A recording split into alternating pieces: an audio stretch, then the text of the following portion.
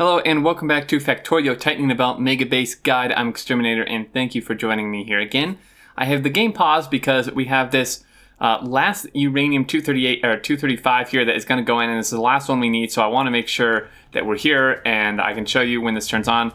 Also, you guys had mentioned I hadn't put an output for this. It's because I hadn't decided if I wanted to extend this or not, but for now I'm just feeding it back in to here and it's kind of just going in a circle, which should work. So this guy is now going.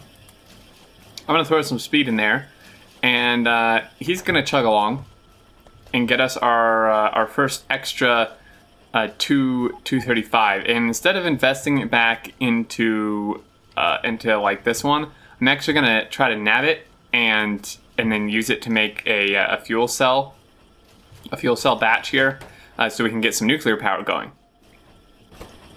So this guy should be done here shortly. I just kind of want to show you, someone had mentioned they're not sure how the things are wired up. So essentially these two inserters are just wired to this chest, and I showed the conditions in a previous episode, and then this inserter is just wired to the input and output of this combinator.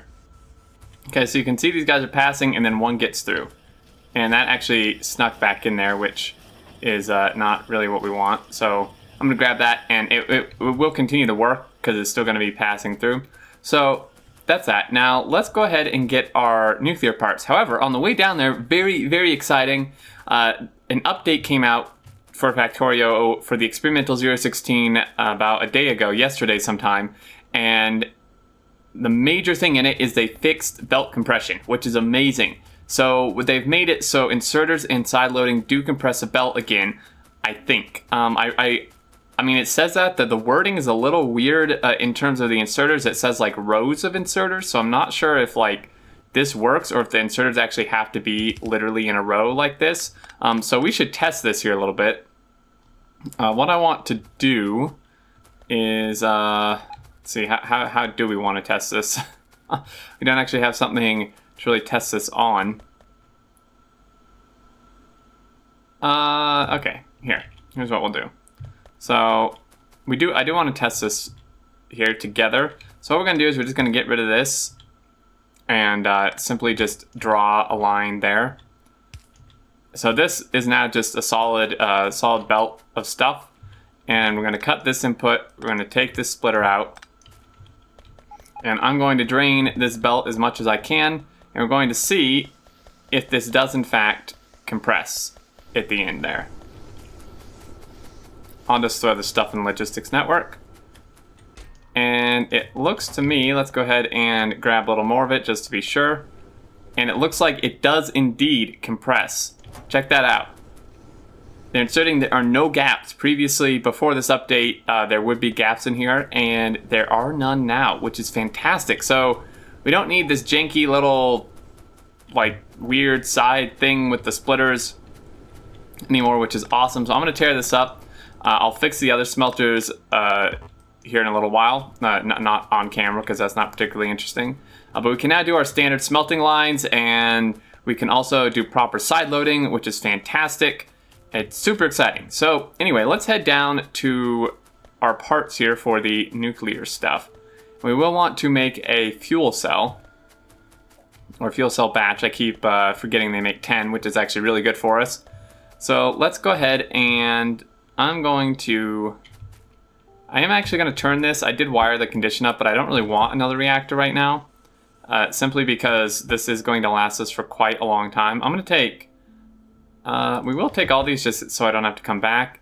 We're not going to take all of these. We're going to take 4, and we'll take a stack of this. Okay, so we have all that.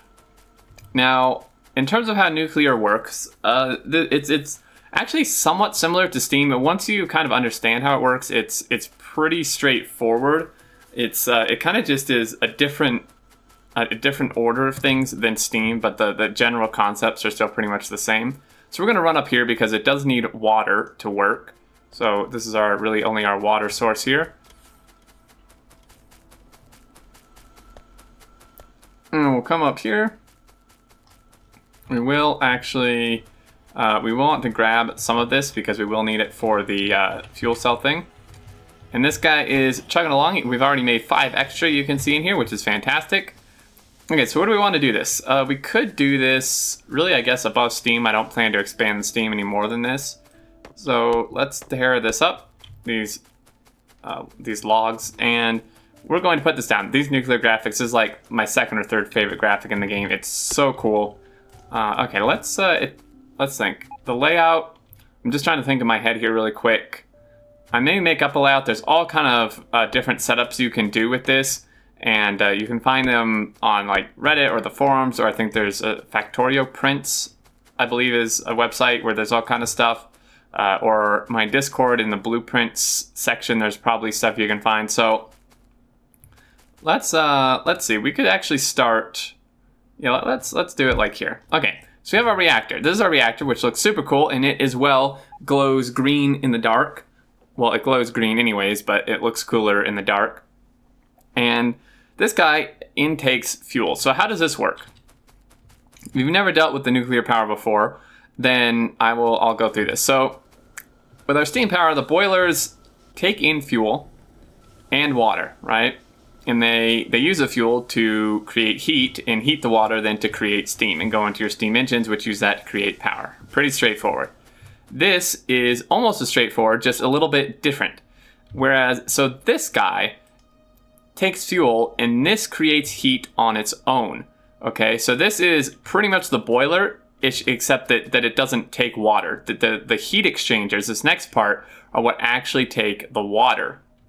So the main difference here, as you might be thinking to yourself, is that the heat exchangers are acting exactly like the boilers, except that the heat exchangers aren't taking in fuel, they're only taking in water, and the heat is actually coming directly off of this reactor. Okay, now how does this, let's see. I think I may, how do I want to do this? Because this layout is going to be somewhat important. Okay, I've changed my mind how I want to lay this out. I've completely changed my mind. Let's go ahead and I want to make sure I have enough room. Okay, so gonna do that. Now these guys have essentially 4 different slots. They have the water input, which is that top and bottom one with the 2 little blue arrows. There's the blue arrow to the left side, which is your steam output. And then there's this little hookup, which is actually a heat pipe hookup. And the heat pipe is how the heat transfers from your reactor to the exchangers, okay? Well, this is what we've picked up here, is this heat pipe. And this works just like a pipe in regards to you can just drag it along like this. You can walk over it, luckily, which is really nice. There's no underground versions, again, obviously, because you can walk over it. But this guy's gonna transfer heat, and you can see their temperature 15 degrees Celsius, and this is also 15 degrees, okay? So there's no fuel in here, and the reason I haven't put fuel in here yet is because, as I mentioned briefly in a previous episode, this thing will burn fuel no matter what. If there's fuel in here, it's gonna be burnt. Like, even if it's not hooked up, if there's no power draw, and it will consume a fuel cell at a rate of 1 fuel cell every 200 seconds, okay? So this is, again, it's like, is this something? I can't actually make this by hand. It does take 10 seconds, but we don't even need an assembler. So that's why I haven't put it in, and you may want to design some sort of smart system. There's all kinds you can find on the internet. I'm not actually great with the smart systems, and once you get enough like Covrex processing to make a ton of these, I don't really see a point, because you're just making fuel cells faster than you could possibly burn them. But that's why I haven't put fuel in. So this is going to start burning it the second I put it in here, even though there's no draw. And this guy's going to create heat. Now this is where the ratios come in. You can see their energy consumption 40 megawatts. So that's the energy consumption, but I also like to think of it as the energy output. So this essentially generates 40 megawatts worth of heat or energy. You can see there, this is energy consumption, 10 megawatts. So this is giving 40 and this takes 10, which means this can support 4, right? Because 10 times 4 is 40. Okay, so this can support 4 of these heat exchangers. And you can hook them just directly through each other like this. The water will pass through just like they do with the boilers. And the heat pipe will run along the back, and then you can have your turbines out here. Okay, because the steam's gonna come out and then you would hook up your turbines. Now, before we get to that point, there's a few important notes here. This will not actually start doing anything until this reactor hits, I believe it's 500 degrees, and then it will start heating things up. So this needs to hit 500 degrees before it will even start generating steam. So it can be kind of deceiving. Like if you throw your thing down and put the fuel in and it seems like it should be working and you're not getting any steam, make sure that your reactors hit 500 and your heat pipes are at getting to 500, and these are as well. And it will take a while for your heat pipe to heat up the farther down the line it gets, because it does diminish over distance. So keep that in mind as well. Now this is where it gets really interesting. These have a neighbor bonus. You can see down there neighbor bonus 0% because there's no other reactors here. But this is where you can get some pretty crazy nuclear setups, because these guys can kind of transfer heat between each other and get a bonus based on adjacent reactors. And by adjacent, if I had another reactor, this would be easier to explain. But essentially, actually, let's make a refinery because I believe it's the same size. Actually, no, I think it's smaller. We'll see. But by adjacent, I mean entirely adjacent, okay? It is the right size. So it has to be adjacent like this, like directly next to each other, not offset. Like doing this with a reactor is not going to be considered adjacent, okay? It has to be exactly adjacent. And you can pretty much tell, so all your heat pipe hookups here, these little heat pipe hookups are all hooked to each other on the next one. And each one is going to give a neighbor bonus of 100%. So again, this can get pretty crazy, because if you do like 4, for example, like one here, one where I'm standing, one down here, and then one over here, so you just have a square, then each one of these is getting a 200% bonus, because there's adjacent one here, and then for this one here, it's going to be this guy and this one next to it, so on and so forth. So each one of these reactors then is essentially acting as 3 reactors, because it's a 300, or 4 reactors, sorry, because no, it is 3, because it's a 200% bonus on top of itself. Okay, so it's doing the work it normally does plus 200%. So in a square of 2 by 2, 4 total, this is going, each one's going to react is essentially 3 reactors. However, some of the best setups are ones that are 2x. So two deep here like this by however long. Right, because going like 3 by 3 would technically give a better bonus, but you're not going to really be able to get fuel in, because there's not going to be anywhere to get fuel in for some of them. So going 2 by x is really good, because if you go like, for example, like 3, so like 1, 2, and then a third, this one here in the middle is actually going to get a huge bonus, because it's going to get 1, 2, 3.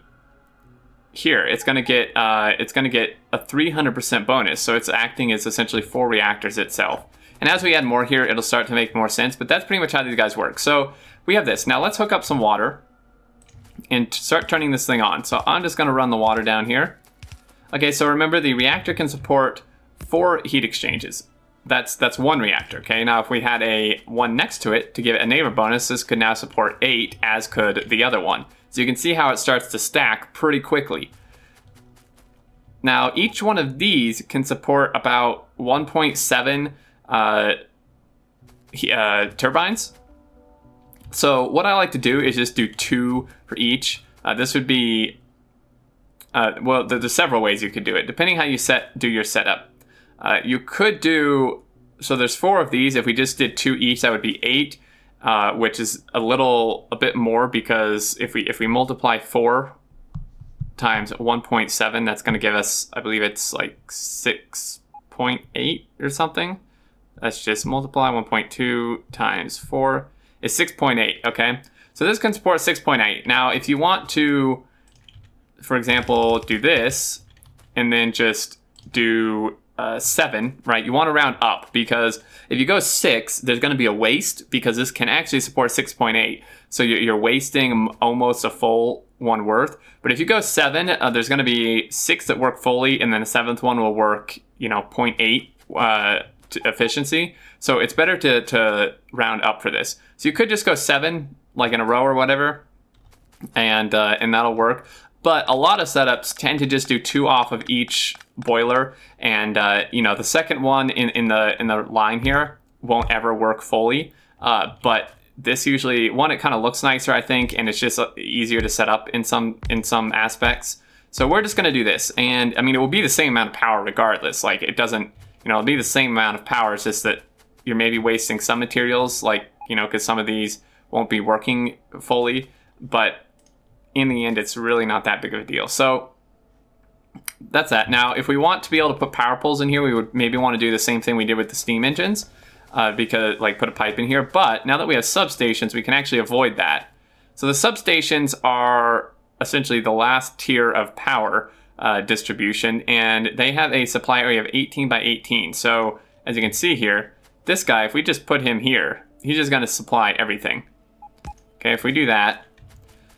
Now these are really good, right? Each one of these, if fully working, will provide 5.8 megawatts. It would take about 6 steam engines to provide that amount, give or take a little bit. So each one of these is essentially equal to 6 steam engines, right? So these first 4 are going to work fully 100% all the time. So that right there is like 20, 24, 25 steam engines worth. And then these ones are going to work not quite, maybe like half as much, but that is still a ton. And the good thing is, this doesn't actually require like normal fuel, like fossil fuels, right? Because, you know, we're kind of having some coal issues here and there once in a while. So this is really nice on that aspect as well. Okay, so these guys are going in, the steam will just transfer between them. Now you can see here, fluid consumption 0 out of 60. So if this is working fully, it should be getting 60 out of 60 steam, and it does consider the steam as fluid. So you can see their maximum temperature 500 degrees. So it won't ever go above 500, but it needs to get to 500 to actually work fully, just kind of like the steam engines have to get to 165 to work fully. So there's that. Now let's hook this up. Just do that. And we will throw the fuel in here. I'm going to, let's see, so 200 times 10 is 2,000. 2,000 divided by 60 is like 30 something. 2,000 divided by 60, 33. So this will last for about half an hour. Okay, this will last for about 33 minutes, which is not bad. I mean, because I can just, we've already probably made like 10 or 15 more, 23 more extra corrects, which, you know, is another 230 fuel cells. So you can see why, and this is a tiny setup, like, you know, later on, we're gonna have something like 10 times the size working. So you can do a smart thing if you like doing smart systems to like have it pull out extra fuel or only insert fuel when it needs to, totally go for it. For me personally, I don't see the point because, you know, once you get a decent correct setup going, you pretty much just have infinite fuel cells. But we're gonna insert this in and you'll see how this is gonna work. So he lights up, glows all nice, and you can see this is starting to lower. And over here, you see the temperature is starting to rise a bit. The temperature will rise quicker, again, with neighbor bonus as well. It will kind of bump things up. So this is gonna take a while, it has to hit 500. We're not gonna stand here the whole time. But you can see the heat starting to creep up through this pipe, but you can see it is much lower the farther down you get here. We'll come back and check this out, but this should provide us with quite a lot of extra power once we need it and pretty much shut down quite a few of these steam engines. So this guy is cranking along nicely, passing everything through. Right now it's just passing all the extra through until it hits the 80 or whatever. You can see there it's done 66, so it has to do 14 more, and then this one won't pick up anymore, and it'll move on to the next one. Okay, so that's chugging along really nice, and we'll come down here. Let me make sure all of our oil and such is good. So research, I keep forgetting to do research. Someone asked about that. I don't really have a good reason to not be doing research aside from I just kind of forget. Let's get, we could get a personal roboport Mark II, but we don't really have the power in our power armor to do that. The next level of speed modules and efficiency modules would be good.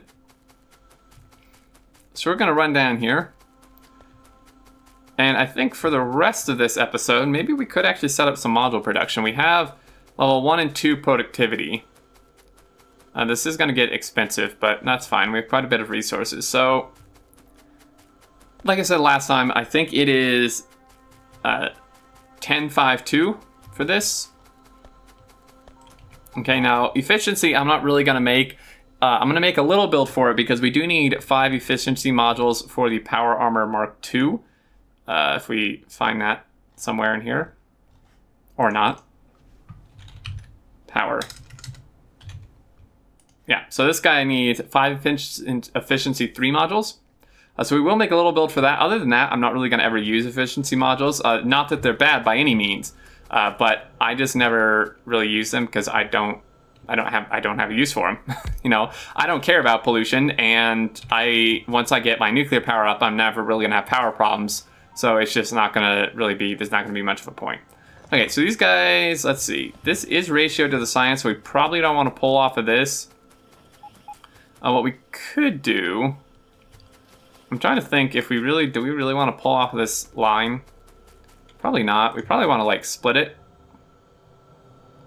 Yeah, we should probably split it. Okay. So, looking at this, speed module 3s. Okay, so these are going to require red and greens. This one's going to require red and then blues. And then the next one is going to require red, blues as well, I think. Or maybe just blues. No, red and blues as well. Okay. So if this one comes down here, and we're out of belt, darn it. I know we're forgetting something. Now we could do, well, you can't see, that's the thing, you can't really do a proper half build of that because that would be like 5, 2.5, 1, and you obviously can't do 2.5. So some things are going to be kind of off. You know, so I'm just going to do a full build. We probably won't be able to feed it because modules eat circuits like absolutely crazy. But we can at least get a few so that we can throw some speed 3s in the Covrex, and then we'll get some productivity module 3s. Power Armor Mark II is something I would like to work towards. Actually, how far off are we from that? Not too far. We actually just need the modules, and then we can pretty much get it. So maybe we want to do efficiency instead of productivity at the moment. Okay, so let's just do, is this 10? No, this is more than that. So 2, 4, 5, 6, 7, 8, 9, 10. Well,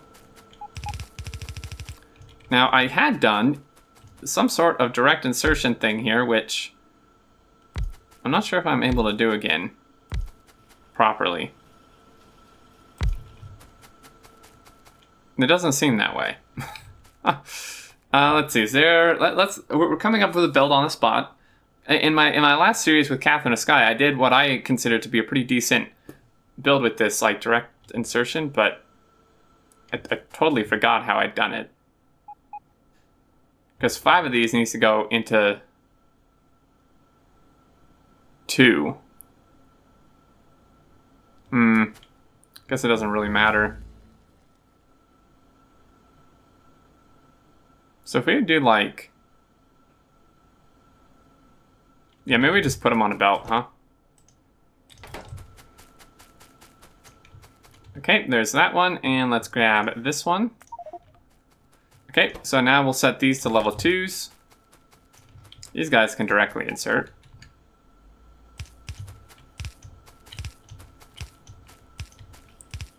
And then these ones will need, oh, that's a level 1. Whoops. If I didn't catch that, I know you guys would have.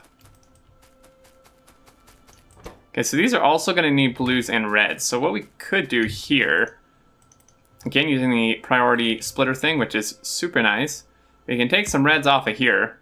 So output, right, and reds. Let's clear this a little bit. It's always like makes me think of like Christmas, like candy canes. Oh, this is saying, okay, that won't actually work. So it's not gonna, okay.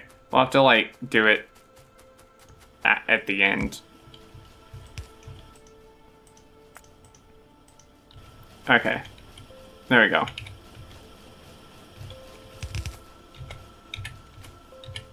So these are gonna come around, and then this is gonna need blues, which, we do have blues over here. And this is going directly to blue science. Yeah, I feel fairly comfortable splitting off that.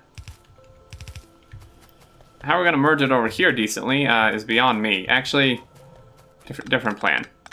We're going to do kind of what we did over here somewhere, is we're going to pull off the end after science. So these are going to come over here, and actually we could just kind of match that and output blue circuits. We obviously don't want the speed modules.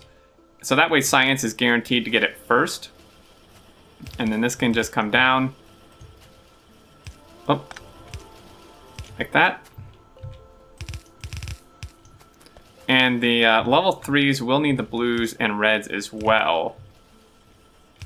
So I'm actually going to merge that there. And the side loading should compress now. This will be a decent experiment to see.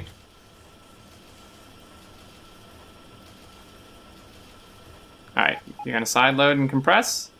You are indeed! Fantastic! I love it. Alright, so you go here. Right? Hold on. Yeah, and these are going to need to output somewhere. This is getting... This is... this is not ending up quite how I had envisioned, unfortunately. Okay, so you're going to grab like that. And then these guys can export onto a belt, I guess, because we can't really get these all inserted nicely into the 2 of the other things we're going to need. So what we could do... because these are actually going to need it as well. So let's just do them down here. I mean, this is... well, it was clean. Is there a better way to do this? Probably. Okay, well...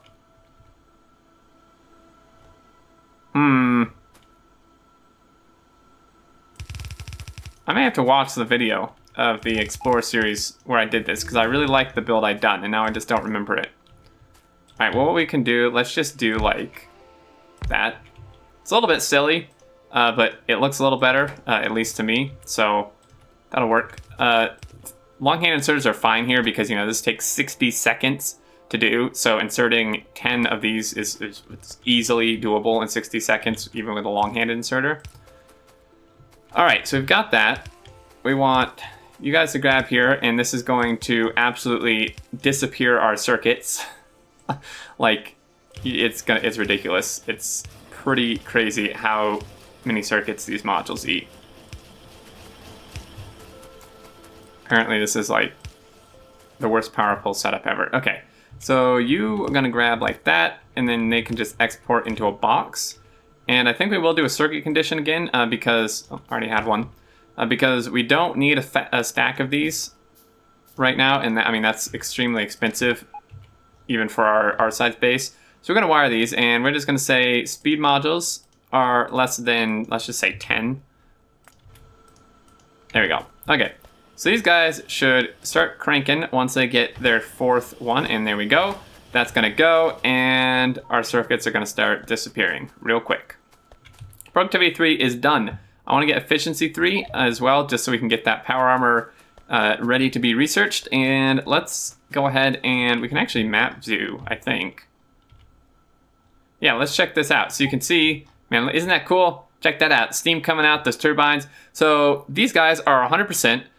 You can see down there, available performance. Now the fluid, I misspoke a little bit earlier. The fluid consumption works the same on these as it does with the steam engines, where it's only doing what it needs. So right now it's only 38 out of 60 because the thing isn't on fully, or it's not under full demand, I should say.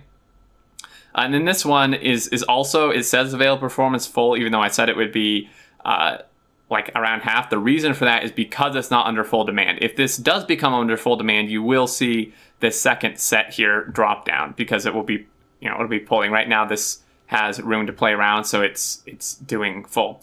But yeah, so this guy is now at 660. Eventually, I believe this will get up. Yeah, it will very slowly get up to 1,000 degrees. And you can see here, this pipe is all over 500. These are over 500 as well, so they're giving the steam, and there we go. Now, if we click on this, you can see here, 31.1 megawatts being generated, and this is doing 70 megawatts. I think the steam engines are taking priority. Like, this cannot supply our whole base, but if we were to cut off power from these guys would kick in fully. But there you go. So we have it set up. We have it good and ready in case we do kind of exceed our power demand again, or we start running out of the like fossil fuels for the, wow, these bots terrified me. I thought they were bugs for a second. In case we do run out of the coal or whatever for the steam power, then we will be able to kind of supplement with the nuclear. And actually, I am wondering, how is our thing doing down here? It's all backed up. So I mean, I think we're okay. I did want to check this. So this guy has done 80, so he's actually stopped now at this point, right? You can see the little red light. He's now stopped, which is perfect. This is what we want. And he's continuing to work, mostly. And this one now has 1 in it, so it must have like just gotten to that last bit. And we actually, I think as I took one out, yeah. This should have 40 in it, so it can continually do the process. It had 39 because I'd taken the one out to make the fuel cells. But just as a closing thing, some people had asked when I demonstrated this setup, like why would you do 80 instead of 40? And the reason for that is so it can continually work, because this is going to export its 40, and it's 40 in here, so it can boom, instantly start again, right?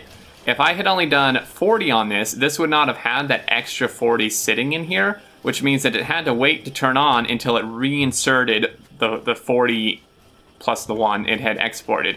So that's why I do 80, because it allows us to just work constantly. Which, I mean, you know, it's personal preference. If you don't really care, then feel free to do 40, and you would just set that in here. Do 40 instead of 80. You know, if you don't really want to waste that extra bit. Now this is building up. We have one chest totally full, and another chest like a third of the way full. So we will need to start using this, and what we can use this for is uranium ammo, which is quite expensive. I think I'm going to wait a little bit to do that, just because I do want to dedicate our circuits and stuff to the modules. But once we get the desired modules, then we will do the uranium ammo, because we definitely need to start using up that 238. Now this does allow us as well to process our used up fuel cells, which is actually something I need to go do as a last bit here, which is very important. These can consume fuel cells will leave behind the empty cartridges, and this will actually stop working if it gets backed up. So we need an export here. You can see here, if this does back up, it'll stop working because its output will be full. So you can turn these used up ones into 238 again through that process I showed here. So let's go ahead and export. Now this would be a good use if we had a bot network up here. This would be a good use for an active provider chest. Kind of going back to the discussion where I talked about the logistics chests, because you know you don't want the chest to fill up either. For now, I think actually I will use one just so that when we do extend the network, it'll be here. So it's blinking at me because there's no network, but this would be a good use, because then it's going to just constantly be emptying this out into storage to make sure it never backs up. And there you go. So that is a good use for that, which I believe some people had mentioned, but I figured I should mention as well. And that should do it. We are at 32 minutes, and we have nuclear power set up. We got module speed module 3 set up. We will do efficiency 3s as well, or I may do that off camera. And then we can do some power armor, and I will put speed modules in the Covrex as well, again, because we cannot put productivity, but we want this to be going as much as possible. So that's going to do it, guys. As always, thank you so much for watching. Hope you enjoyed, and it helped make nuclear make a little more sense. If you do have any questions or anything, leave them in the comments, and I will do my best to answer. I am feeling not great, so I'm falling behind on comments, but I will try to catch up on those and get anything I missed. But as always, thanks again, and until next time, I look forward to seeing you all, and do take care.